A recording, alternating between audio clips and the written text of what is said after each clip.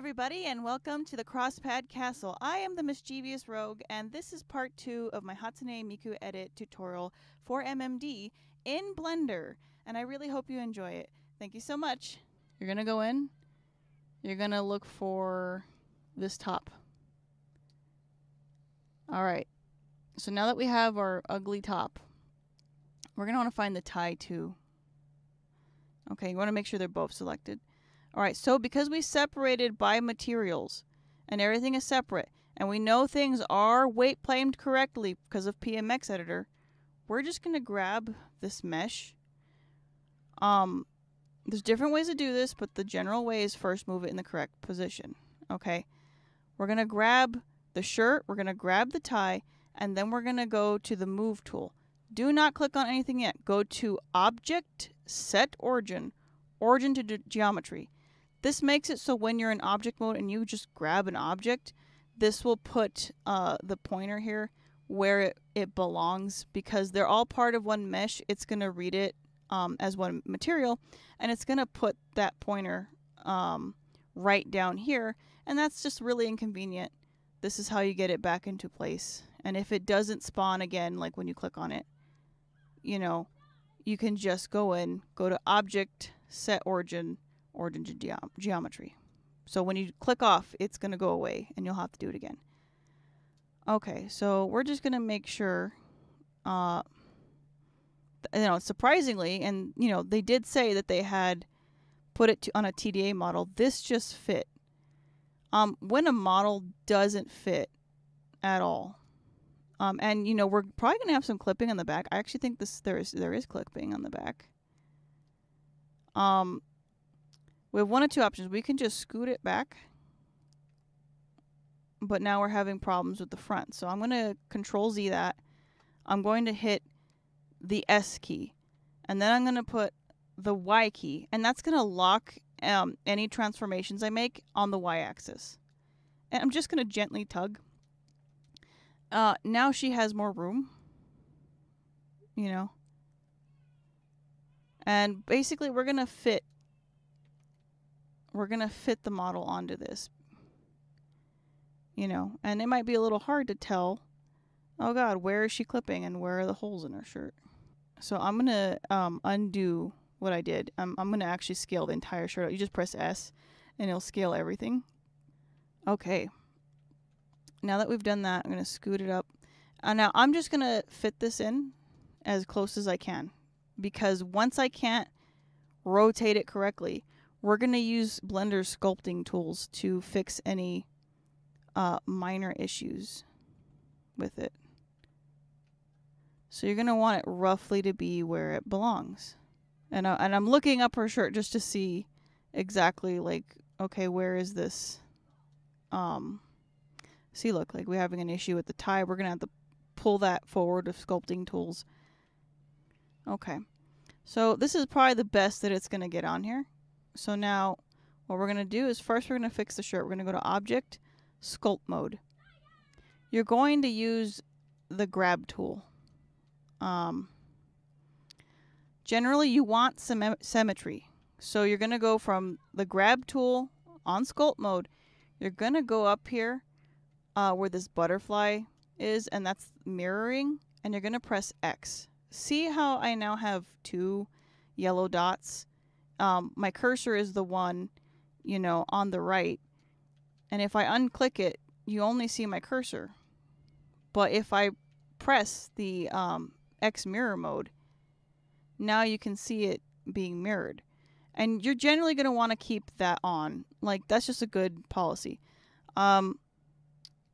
The standard setting and the strengths of the tools, which is right here in the tool tab, you can make it super strong. This is just where it generally puts itself at, and that's perfectly fine. We're just tweaking. So you're going to press F to size it up. Hold F down and scroll up. Let's push up with your mouse. And that will give you a nice big brush. Now we're just going to pull very gently out. We don't want to give her back boobs, so we need to be very careful. Because she does have these nice tears here. We're going for an emo, 2000s punk look, you know? I mean it was The Sims, so. Anyways, that was in. That is what was in. So anyways, we're gonna go up, we're gonna pull, we're gonna be very gentle. And it's gonna make putting clothes on your model much easier. PMX editor, it is a nightmare. I'm sorry. Like I said, this is not because I'm some blasphemer who hates MMD when I say this. I am simply saying, it complicates things, you know, like. We're gonna turn off the tie.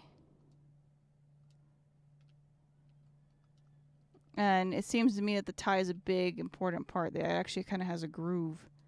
So when we pull the tie forward, we're going to have to really think about that. You know, put the tie back. Okay, I'm going to grab the tie. Nope, I want the tie. Go to object mode, click on the tie, go back to sculpt mode. And we're going to try to keep the tie in alignment. And this is a good way, like if you don't know anything about Blender, this is a really good way to just like practice and have fun, you know, and then you can give your models away to your friends and be like, look, I made my little model. And you could do all kinds of crap, you know, with MMD.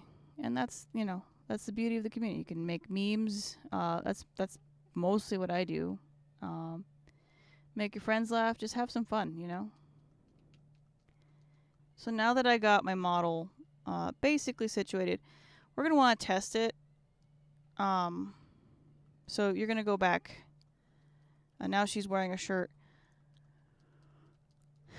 You're going to go back and you're going to test the model by going to the MMD tools. You're going to join the meshes. Now, I know we haven't touched the pants or the shoes. Okay, that's going to look really ridiculous. But we're just testing the armpits. You know, and I'll probably have to test the model again when the pants are fitted, just because it automatically, when you press join meshes, you know, it shows them. So if you want to rotate your model, you're just going to go to pose mode, click on it so it's highlighted, press R for rotate. You can also use the rotate tool. And you see how that's nicely weight painted on. I know her pants are very distracting, and I apologize for that. You're going to press R, and you just kind of see how we're waving like that. It is weight painted correctly, which is why I use PMX editor still for as my exporter. Now, here's the thing. Here's why I don't just load this PMX model into Blender as an FBX or an OBJ model, which are the more standard formats. PMX has to stay with PMX objects. Otherwise, you're going to have to... I'll demonstrate. So when you're merging meshes, the way PMX editor merged this into a whole mesh on its own, we'll start a new collection. And I'm just showing you an example. So we have like a cube, press G to pick it up, add a mesh, have another cube, press G to pick that up. If you want to join these meshes together, all you have to do is click on both, so they're both highlighted, and press Ctrl J. Now they're one item here, like they are one object. That will not work for this model. I cannot go and be like, oh, I have this lovely shirt. I'm going to drop that FBX onto this, you know, FBX model, because if you're not getting it in with the tools, you won't be able to open it into Blender. That won't work. It won't be weight pained. It won't be as easy. It'll be quite difficult. And since we're doing this for PMX, these are all PMX files. They the way PMX editor works is it auto weight paints it and uses kind of a template, which is nice. Now the cats plugin, just so you know, I don't know if I have it active right now. I'm going to save my work really quick. The cats plugin, which I do have that installed. Add-ons, cat. The cat's Blender plugin.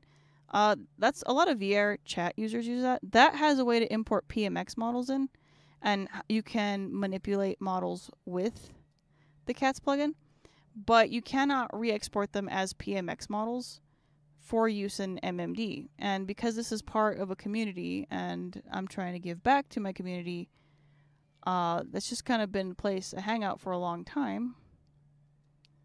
Wow, I actually freaked MMD out. I'm going to have to reopen my file. Sorry. Give me a moment to reopen my file.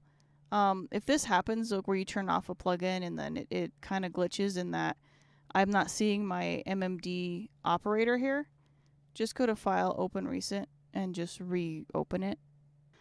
Oh my goodness, I'm just going to restart the whole program. Sometimes that happens, and that's normal with plugins because Cat's plugin actually uses MMD tools, but it's a different version of it, and that's why it even caused any issues.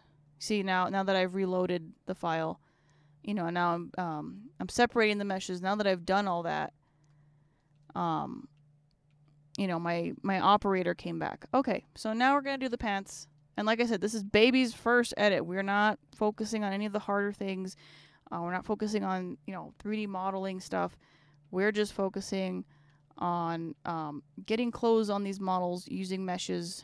You'll probably be deleting meshes. We'll probably delete her entire vertices here. And what I'm showing here will work for a VR chat model. Unfortunately, you don't want to use TDA at all. That is against the rules, and it's fine. If you're going to break the rules, I'm not your mama. I am not going to tell you what to do. But, you know, I don't know. If you break TDA rules, I'm not sure what's going to happen. The wrath of Hatsune Miku will fall upon you. I don't know. The community will likely try to stone you. They are pretty rabid if you don't, if you know, break any rules. And, you know, and it's easy to forget the rules. You know, I've even done it where I just totally spaced it because I got so used to working in Blender and SFM. You know, they don't have those kind of restrictions, whereas MMD, there are restrictions. So you just make sure to read the rules of your parts that you're using. You know, you can't make profit from this stuff, but you can make profit from the skills and teaching people. And you can make profit from motion data and selling that and selling parts. So there are ways to make money with MMD. But that's not why I do this. This is my hobby. So... Alright, anyways, we're going to size these mesh pants down. This is probably going to be a really big challenge to get onto here. So I'm going to start by pressing S. Now S is how I size it up and down, just so you know, if you weren't paying attention or you're like, how did you do that? It's just the S button. Hold the S key. We're going to hit S again, and we're going to hit Y. We want to add some width to this. You know, her butt's thick, and we want to make these pants even thicker. Now we're going to press S, X for the X axis, and we're just going to pull them out. Before I start sculpting at all these pants, you know, I want them to fit as best as possible first. So I'm going to move the butt down and see if I can I get the butt on the butt. Can we get the booty on the booty? You know. Let's see. You know, because if we sculpt it back on there, which we'll probably be doing, you know, I just want to do the best that I can.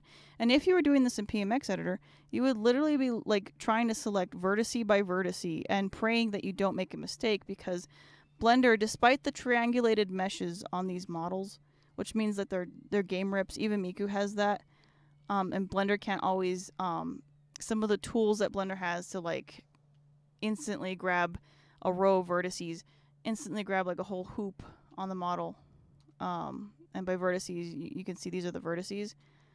Because they're triangulated, some of Blender's automatic controls can't do that. But that's why we can use a sculpting brush, and then the editing tool is really just for stray vertices. So anyways, back to sculpting. We're going to do X and the X-axis again. We're going to shrinky-dinky it. We're going to grab a cheek, and we're going to pull. We're going to pull a little bit. We want to generally to keep it even. Okay, and then I need to see what's going on here. And those are underwear. We're going to turn off mirroring mode for this part to pull the seam of the pants down. So we are pulling the seam of the pants down. Likely, we will be deleting. Now I'm going to put the mirror mode back on. Deleting her vertices underneath, because we want to optimize the model. The less vertices that MMD and Blender have to read, the better. And most game edits, most game models, most 3D models, you know, they don't keep unnecessary stuff. The nice thing about these is these pants are kind of wrinkly. So if sculpting makes it slightly more wrinkly, it's not a big deal. All right, so we're just pulling vertices out gently. You know, if you want to see what I'm doing on a vertice level, which is nauseating, I'm just gently pulling the mesh out. And I'm doing it with symmetry. So, but if you pull too much, you will split and break your mesh, which is why I sized it up first.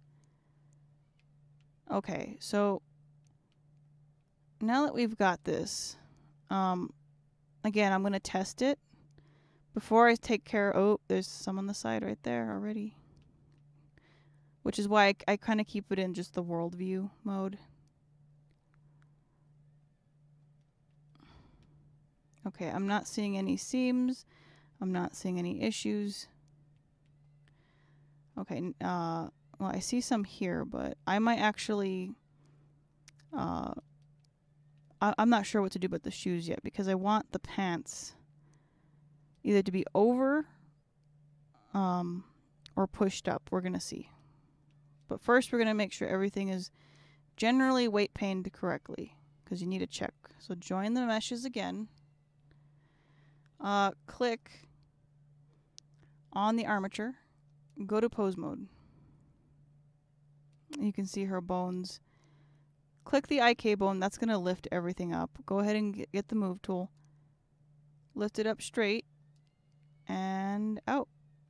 And like clockwork, it works. This is why I use the PMX editor as an export, because it's one of the few tools that can do this in general. The only tools like this I've seen are actually in Unreal, of all places.